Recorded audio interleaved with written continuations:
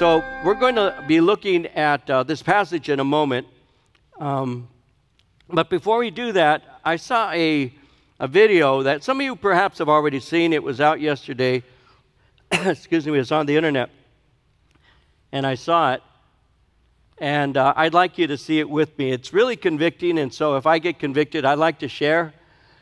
And so why don't we turn the lights off and show this video? Let me finish with this story. We go to China from time to time, and we train leaders. And this time we brought up 22 leaders from the Hunan province, and they rode 13 hours on a train to get to a hotel that they came up 2 by 2 in these elevators so as to not draw any attention. And then they got to a hotel room, a little apartment room. It's only about 700 square feet. In the little living room, no air conditioning, hardwood floor, 22 sat there.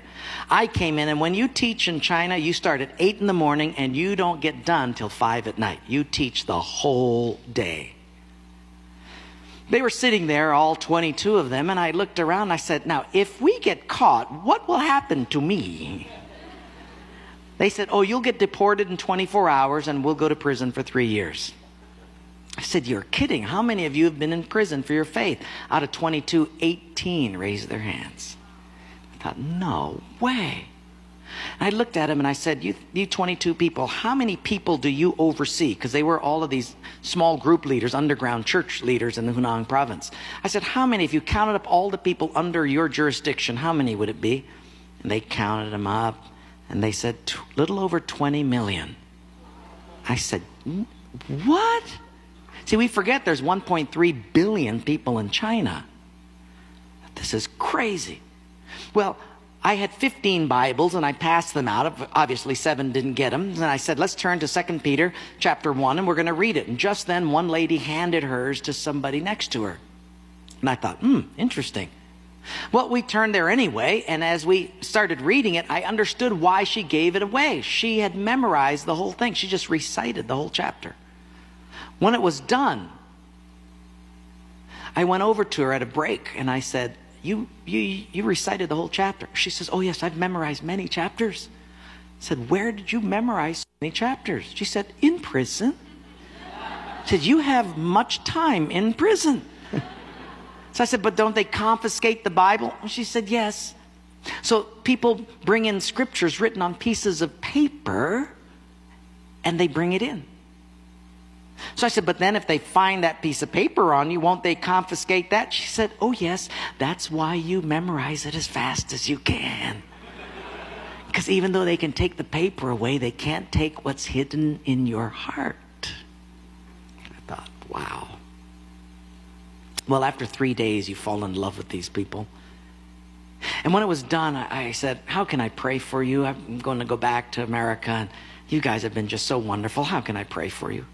They said, you know, Wayne, you guys can gather like this whenever you want to in America. We can't. Could you pray that one day we'll be just like you? And I looked at him and I said, I will not do that. Big incredulous eyes looked at me and they said, why? I said, because you guys rode a train for 13 hours to get here. In my country, if you've got to drive more than an hour, people don't come. You sat on a wooden floor for 3 days. In my country, if people have to sit more than 40 minutes, they leave. You sat not only here for 3 days on a hard wooden floor, but you did it without air conditioning. In my country, if it's not padded pews and air conditioning, people don't often come back. In my country, we have an average of 2 Bibles per family. We don't read any of them. You hardly have any Bibles, and you memorize them from pieces of paper. I will not pray that we become like, you become like us, but I will pray that we become just like you.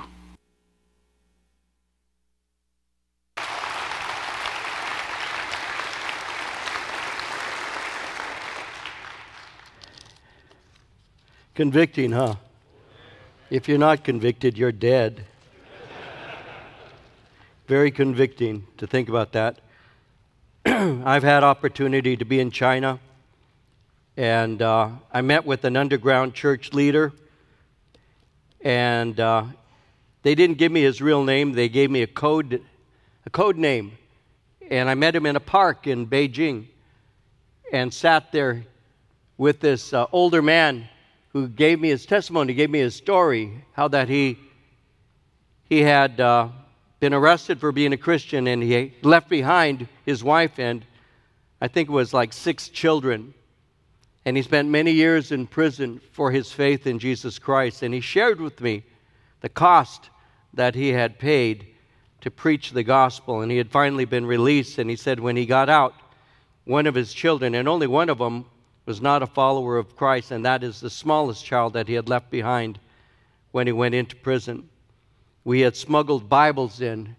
And I still remember when we arrived and made the exchange, we had some suitcases that were filled with Bibles. It was illegal to bring Bibles in, but, you know, we would rather obey God than man. And we took God's word in for these people. Even as you heard, they don't have Bibles. What they have are scraps of paper. And so we brought them Bibles. And so I still remember when the Bibles were brought, how that the people who were going to transport them to give them to those who were going to be the gifts, receiving the gifts of Bibles, how they were looking down at the suitcases and crying. And we, like Wayne was just saying, many of us have more than one Bible. They have none. And how they were crying because they got the Word of God. And so for many years now, the Holy Spirit has been working in my heart related to that. And I'm going to say this before we get into our study. I'm going to say that there are people who don't understand the passion that some of us have for the things of the Lord. This world that we live in it negates the passion of a person of Christ. They try to make Raul, Reese, and guys like Raul, including myself, they try to make us seem like we're the oddballs and we're out of step and we don't understand, when in reality, we see much more clearly than they do, and we see where this world is going to. And this world is going to hell. There was never a time when we would march in parades, when people would march in parades for and men dressed as women for homosexual or transgender rights. That did not exist. You know, when you think of the storming of the beaches of Normandy, those were men. Those were men who knew what right was and they knew what wrong was. And we need to come back to those days. We need to. And because we have many right now who aren't aware of what it means to be a man of God. We have been shouted down by strident voices. But I really believe it's time for the men once again to take our place in the position that God has given to us, to be the examples to our sons and daughters, to be the faithful husbands to our wives, to be that son who honors their dad, who honors their mom, to be men of character and strength and men of faith. And we want to see that today. I want to show you that in 1 Samuel chapter 14. And so beginning at verse 1 and reading to verse 15. It happened one day that Jonathan, the son of Saul, said to the young man who bore his armor, "Come, let us go over to the Philistines' garrison that is on the other side." But he didn't tell his father, and Saul was sitting in the outskirts of Gibeah under a pomegranate tree, which is in Migron. The people who were with him were about 600 men. Ahiah, the son of Ahitub, Ichabod's brother, the son of Phinehas, the son of Eli, the Lord's priest in Shiloh, was wearing an ephod. But the people did not know that Jonathan had gone. Between the passes by which Jonathan sought to go over to the Philistines' garrison, there was a sharp rock on one side and a sharp rock on the other side. And the name of one was Bozez, the other, and the name of the other, Seneh. The front of one faced northward opposite Michmash, and the other southward opposite Gibeah. Then Jonathan said to the young man who bore his armor, "Come, let us go over to the garrison of these uncircumcised. It may be that the Lord will work for us, for nothing restrains the Lord from saving, by many or by few." So his armor-bearer said to him, "Do all that's in your heart. Go then, here I am with you, according to your heart." Then Jonathan said, "Very well, let us cross over to these men, and we will show ourselves to them. If they say thus to us, 'Wait until we come to you,' then we will stand still in our place and not go up to them. But if they say thus, 'Come up to us,' then we will go up. For the Lord has delivered them into our hand, and this will be a sign to us." So both of them showed themselves to the garrison of the Philistines. The Philistines said, "Look, the Hebrews are coming out of the holes where they've been hiding." And then the men of the garrison called to Jonathan and his armor-bearer and said, "Come up to us, and we will show you something."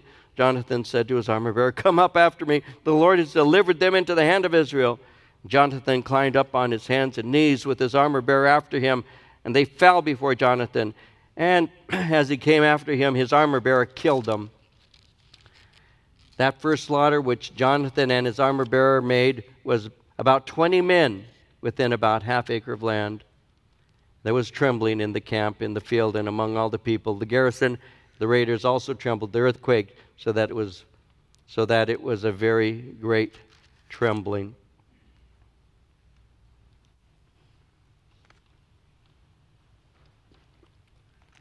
I was in Germany just last week. Excuse me, while I was there, I picked something up and brought it home with me as a souvenir. It's a virus. Excuse me. So I'm hoping that I'll be able to share today without being too messed up. Now, let me ask quickly, is the volume okay? Because it feels like it's low. Is it okay? Is it all right? It's okay? Okay. Louder, some deaf man over here.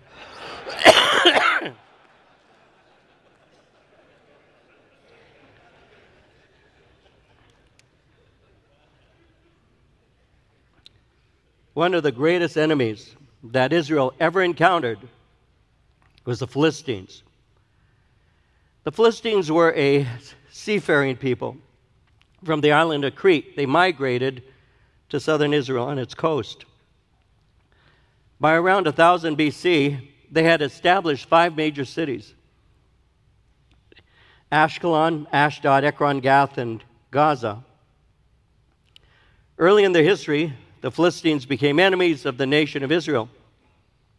In chapter 13, the Philistines had gathered an enormous army to attack the nation. They had 30,000 chariots, 6,000 horsemen, a huge amount of foot soldiers. Jonathan, the son of King Saul, had attacked an outpost of Philistine soldiers. And as a result, the Philistines gathered a huge military force to go against Israel. Again, they had thousands of chariots, cavalry, and foot soldiers. Now Saul, the king of Israel, had assembled his troops for battle, but he could only muster 600. We need to remember that Israel's army was made up of militia. They were farmers. None of them had swords. There was no blacksmith in Israel. That prevented them from making swords and spears.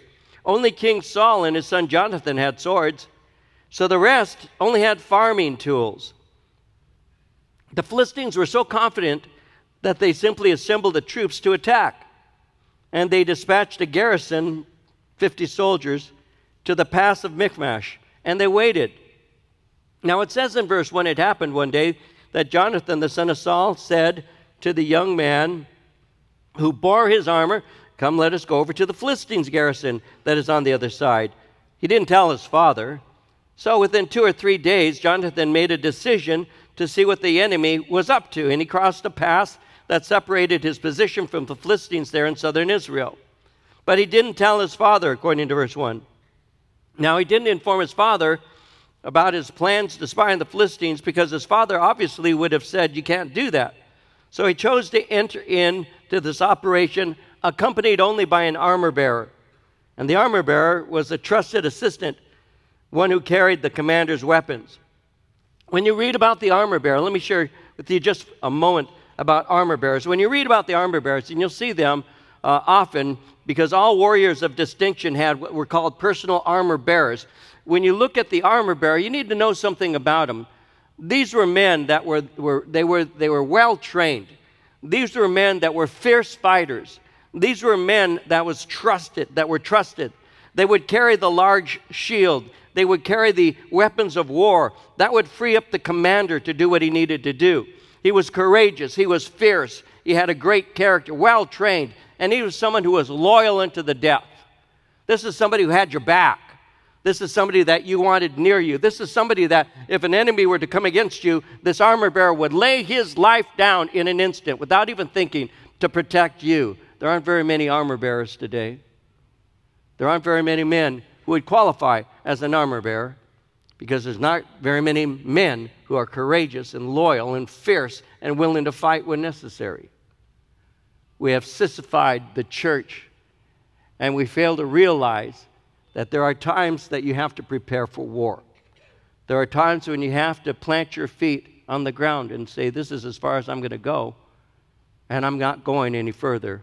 I'm going to stand here. The line is drawn in the sand, and I'm going to stand up for Jesus Christ and what is right, no matter what you say. And God is calling us men today to draw that line in the sand and to say, no, we will go no further. We're going to stand true to Jesus Christ. We're going to hold fast. And that's what the armor bearer would do. That's what the armor bearer was. He was a warrior. He was fierce. He was courageous. He was a good man, and he was somebody who would take care of that one who was over him, the one who was in charge of him. And so we see that armor bearer, and as this is taking place, according to verse 2, Saul was sitting in the outskirts of Gibeah under a pomegranate tree, which is in Migron.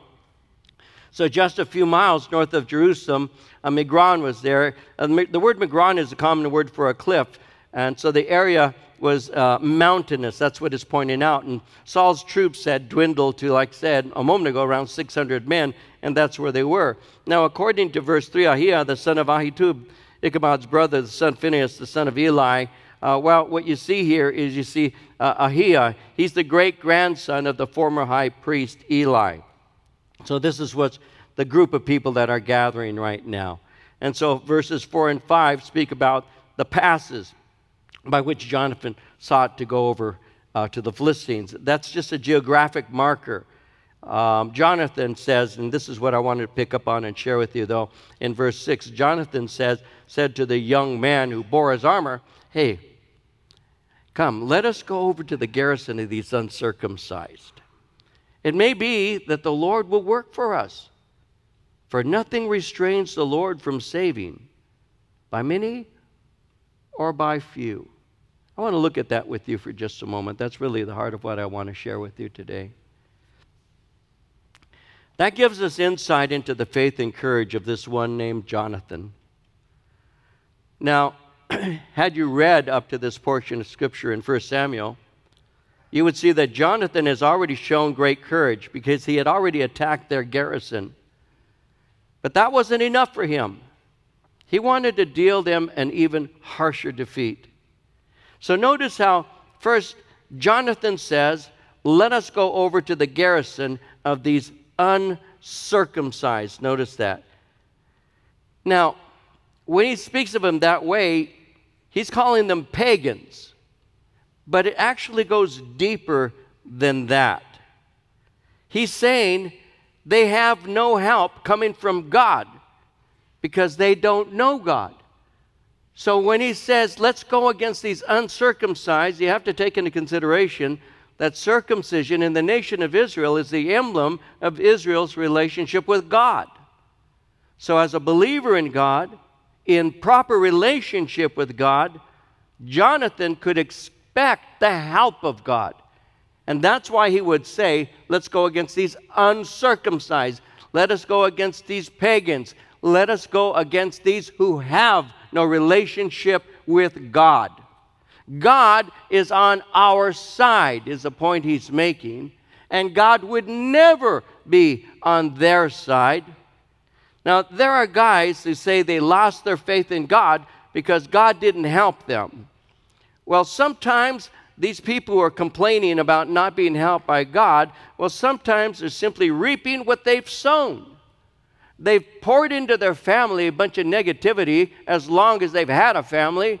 They haven't been faithful to the wife. They've been drinking, doing their drugs, and not raising their kids properly. Don't go to church. They don't do any of that. And the wife finally says, I've had it with you. I don't want to go with you anymore. I don't want to be with you anymore. It's all over. And he says, where's God? Where's God? How come God's abandoned me? You haven't been walking with the Lord. You're reaping what you're sowing. And instead of getting upset at God, you ought to get on your knees and repent, because it's what you're doing. You know, we blame God for what we do. Now, Jonathan was able to say, God is on our side. Why? Because Jonathan was walking right with God. And that's why he would speak of him as an uncircumcised individual. You see, the Bible says in Psalm 66, verse 18, if I regard iniquity in my heart, the Lord will not hear. So when we put something between the Lord, he's going to deal with that thing which has been put between us and him before he answers anything we have to say. So in Jonathan's case, Jonathan had hope in the God who was there for him. Psalm 146, verses 5 and 6 reads, happy is he who has the God of Jacob for his help, whose hope is in the Lord his God, who made heaven and earth, the sea, and all that is in them, who keeps truth forever. So Jonathan was saying that he had a relationship with God and that God would be with him. And these Philistines didn't know God and therefore would not be protected by him. Notice again in verse 6, he says, it may be that the Lord will work for us. He trusted God. He didn't presume on him. And when you move out in faith, you don't put God to a test. It's an attitude of, let's see what God wants to do through us. God is able to do abundantly above all we could ask or think. And when you read your Bible, you see that God does amazing things, and you see amazing men of God. You see God doing tremendous things through people. You see God moving. You see a man by the name of Abraham, a man who is well over the age of being able to have a child, and yet at the age of 99, you see him stepping out in faith and having relations with his wife Sarah, who's 90 years old, and they end up with a child. You see that he had faith and he was moved by it. You see Moses, as he's standing there at the Red Sea, and the Red Sea parts before him. Why? Because his God was going before him. You see Daniel, and Daniel's in a lion's den. And you see Daniel there before this lion, the lion's mouths are shut. Why? Because Daniel was walking right with God. You see David. You see King David, who sees a Philistine giant, 9'9", probably weighed about 700 pounds. And he just looks at him and he says, God is going to give this man into my hands. Why? Because this is an uncircumcised man, and God is on my side. Listen, it doesn't matter how large your enemy is, you have a bigger God. And you need to remember that. You need to remember that. If God is on my side, who can be against me? If I'm following the Lord properly, I'm listening to his voice, who can be against me? And God has a way of doing those things that we don't even understand. You see, he says, nothing restrains the Lord from saving by many or by few. So Jonathan knew that the God that he worshiped is the God of the possible. Again, God has a way of moving. We have an awesome God who does whatever he desires. Job 42 verse 2 says, I know that you can do everything, and that no purpose of yours can be withheld from you. Jeremiah 32:27, behold, I am the Lord, the God of all flesh. Is there anything too hard for me? Luke 1:37, with God nothing will be impossible. Luke 18:27, Jesus said, the things which are impossible with men are possible with God. And so he says, let's see what God wants to do. Let's see what God wants to do. Do you guys ever think that way? You guys ever wake up that way? Do you think only pastors and missionaries and full-time workers think that way? No, you need to think that way too. You need to wake up in the morning and say, what does God want to do today? What does God want to do today in my life? What adventure does he have for me today? You wake up that way. Lord, here I am. I want to do what you want me to do. I drive a truck. Doesn't matter. That's still my ministry. And where I go, I have opportunity to shine for you. Now we're going to store. It doesn't matter. Because what I'm doing is service unto you. It provides a paycheck for my family, but it's my ministry for you. So Lord, what would you have me to do? Whatever it is. Whatever it is. You need to realize that your life is actually sacred duty to God. And it doesn't matter if you drive a truck or work in a store or businessman, it doesn't matter. What it is your ministry. And what is it that the Lord wants to do today? What do you want to do? And I want to be there at the place where you can use me to speak for you or to do something on your behalf. And so he's saying, let's see what God wants to do. Let's see if the Lord will work for us. Nothing restrains the Lord from saving by many or few. So, verse 7, the armor bearer said to him, do all that's in your heart. Go then, here I am with you according to your heart. If you turn around and move, he's saying, I will be right behind you. You lead, I will follow. I will share in your dangers. It's a way of saying, I've got your back. I'm with you. I'll tell you something, when you have people in your life, who have your back, who say, you know what, I'm with you. Let's see what God wants to do. You'll be surprised at the amazing things God will do with you. You'll be surprised at the amount of work that can be accomplished when you have somebody who says, I've seen God work in you, and I know God does. And I want to be part of the blessings, whatever they may be. I want to follow you. I want to have a venture of faith. I want to step out. And I want to be part of what God does. And God will bring men into your life that will be like that. When you're doing something for Jesus, when you're out there wanting to be a blessing on His behalf, there will be people out there who are like this armor bearer. Do all that's in your heart. Go then. Here I am with you. You lead, I will follow. According to Psalm 46, verse 7, the Lord of hosts is with us. The God of Jacob is our refuge. So Jonathan's a man willing to take a venture of faith, and his armor bearer supported this. He didn't say anything to undermine what God might have wanted to do. His heart was in sync with Jonathan's. He trusted in the same God. I don't mind people when they share with me their reservations. If I say, I think the Lord would have us do this, I don't mind people who say, well, have you thought? I think that we need to have people we're accountable to. But what I don't like to have around me is those Eeyores. I don't even know if you know what an Eeyore is. When my kids were small, they had Winnie the Pooh, and there was that donkey named Eeyore, I think it was. And he was always, oh, no. He's one of these, always like that. Man, I can't stand that. I don't mind if somebody has reservations. That's all right. That means you're thinking and you're considering. That's not a bad thing. But if you're always saying that can't be done, that can't be done, that can't be done, I don't want a person like that around me, because I know what can't be done. But with God, all things can be done. And I want to have somebody around me who says, let's do what God wants to do. Let's do what God wants to do. And so this is one who didn't undermine what God might have wanted to do. And so in verses 8 through 10, Jonathan said, very well, let us cross over to these men, and we will show ourselves to them. If they say thus to us, wait until we come to you, then we'll stand still in our place and not go up to them. But if they say thus, come up to us, then we will go up, for the Lord has delivered them into our hand, and this will be a sign to us. Now Jonathan wasn't tempting God, he was trusting God. He's trusting that God would reveal as he was leading him. And he had a plan. He says, if the Philistines say, we'll come to you, well, they're showing courage.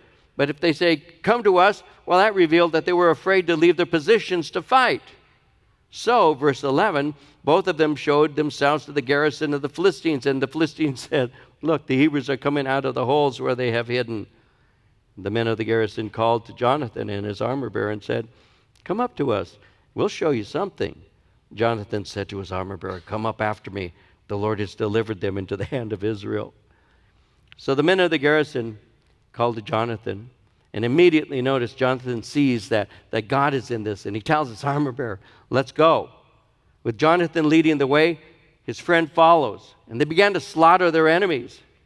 In a small area of land, a great victory is about to be won. They killed 20 enemy soldiers. They may have thought that there were more than just 2 attacking them. And there was trembling, according to verse 15. There was trembling in the camp of the field among all the people. The result was great fear, a terror that weakened even the special ops troops. On top of this was an earthquake that they understood was from God. Now, ventures of faith continue to this day. It requires trust in God. It requires direction from God. It requires confirmation from God. It requires faith and courage on the part of the person who's stepping out for God. Ministry itself is a great adventure of faith. It's simply trusting that God will go before you. And we've seen God do that here, and those of you who are pastors, you can say the same thing for what you've seen in your own ministry. We started in a home in May of 1981. We had Wednesday night Bible studies. We moved to Ontario. We occupied a church on Vine Street, then Central School, then Ontario Christian Elementary School. We purchased property on Maple Street. We rented Ontario High School. We bought this property. We tore down structures. We built bookstores. We built classrooms, built parking lots. We built the sanctuary. And every step of the way, we have said, perhaps God will work for us. Maybe God wants to do something bigger than we can imagine. Why would we limit him? If we didn't think like Jonathan, I'd still be teaching a Bible study in a home in Pomona. But you have to believe that God wants to do something greater. You have to have a vision, an eye to see. There's a need out there. And somebody has to go out and bring the word. Somebody has to minister to them. Why not you? Why can't you do that? Why can't you reach somebody? Why can't you speak faith into their hearts? Why can't you present the gospel of Jesus Christ? Why do we have to rely on other people? God is relying, if you will, on us just to be obedient because he gave us what we need. He gave us the Word of God. He gave us the power of the Holy Spirit, and he gave us commission, go out and speak and watch what God will do when you obey. That's a venture of faith. That's stepping out in the name of the Lord Jesus Christ. God wants to do something. You see, there's Jonathan. Jonathan says, let's see what God wants to do today. What an attitude. What an attitude. Let's see what God wants to do. Perhaps God will work for us. So there's a Jonathan, but there's also an armor bearer. There's somebody who says, do all that's in your heart. Here I am with you.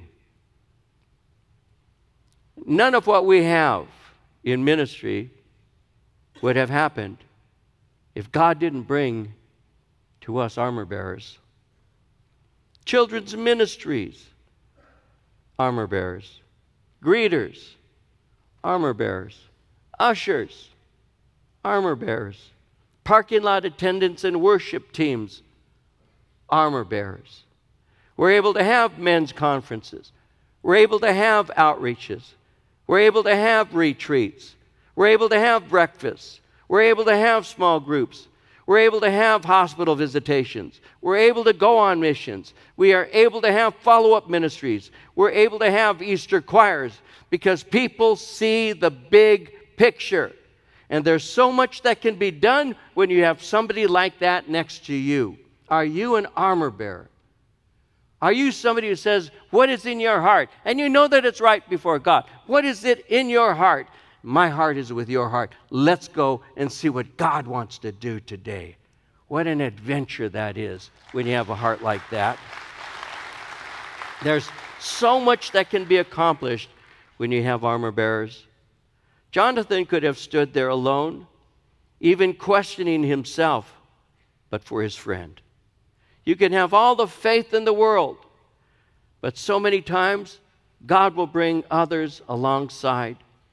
Sometimes you have a task that's just for you, like when David stood before that giant Goliath, 9'9", as mentioned a moment ago, 600 to 700 pounds of warrior. But David wasn't afraid of him, not because David was a great warrior, but because he had a great God. You come to me, he said, with your javelin and all, but I come to you in the name of the Lord, and I'm going to cut your head off today. Now that's a man that's a dangerous man to have as a friend, but is a good man to have in a pinch. David. And so we know there are times when God will say, no, you're going to do a work. I'm going to show you how great I am on your behalf. But there are other times where God says, it's always going to take a team, really. In normal ministry, it takes a team. It takes a number of people. It's not just one person. Sometimes it is. Most of the time, it's many. And we need to have people who are alongside of us, who lift our hands up, where they're doing the work that I can't do. I can have all the faith in the world, but God needs to bring others alongside. There are times that God calls you to serve alongside of others in the task He has before you, and that requires an armor bearer. In Philippians 2:19 through 22, Paul said it like this. He said, I trust in the Lord Jesus to send Timothy to you shortly, that I also may be encouraged when I know your state. For I have no one like-minded who will sincerely care for your state. For all seek their own, not the things which are of Christ Jesus, but you know His proven character, that as a son with his father, He served with me in the gospel. I can tell you, as a pastor of a few years' experience now, that I, like Raul was sharing a little earlier, I know the joy of having loyal men beside me. I know that joy. Men who are like Jonathan, who say, what's in your heart, I'll go along with it. Let's find out what God wants to do. I've had plenty of men like that. And then I've had men like Judas. I think of how that Judas heard every message that Jesus ever gave. He saw the works that Jesus performed, and he still betrayed Him.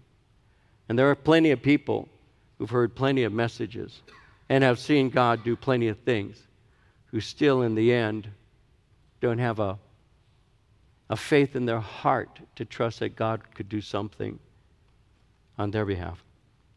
I believe that God wants to make us in these last days, He wants to awaken us to the fact that we're warriors, that you're a warrior. You need to know that. You need to know that. You're a warrior. You were not born again to sit on the sidelines watching the women lead the church. You were not born again to let your wife run the home. You were not born again to let other people train your children in the ways of God. You were born again to be the captain of your home, to be the warrior in your house. That's what you are. And you need to understand that. You need to understand that. And I thank God for my godly wife. She's more than I deserve, and there's no doubt about that. But my wife isn't the boss of the home. Jesus Christ is, and I am under Him, and she is under me. And that's how it works in the house. And my children, even as they're adults, still know who is the boss of the home. It isn't mama, it's daddy, under the guidance and power of the Holy Spirit. I take these things seriously. Why? Because that's how God established it. And why is our society so poor today in terms of what it should be? It's because the men have vacated their position of leadership. So I'm calling us as men today to take that mantle back. God has called you to be a leader. Ask God, how can I best serve this family? How can I best serve my wife? How can I best serve my fellowship? How can I become the man you want me to be? Because, Lord, there's just not enough time. When I look and I see what's going on in our society today, cities that are filled with filth and syringes on the ground and feces on the sidewalk, when I see what's going on with people saying, hey, you know what, let's take care of the eagles, but you can kill babies, there's something wrong with this society, and it's time for men to stand up and say, no, we're going to stand up for Jesus Christ, and we're going to say the things that are true. Be a man. Be a man. That's what God created you to be. Be a man. And may God help us to learn how to be velvet and steel. Velvet in our tenderness towards others, steel in our character and strength. God help us to be that, to be the men that God would have us to be. Because if there's anything this society needs today, it's an awakening in the men, to be the men that God created us to be. No doubt. There's no doubt.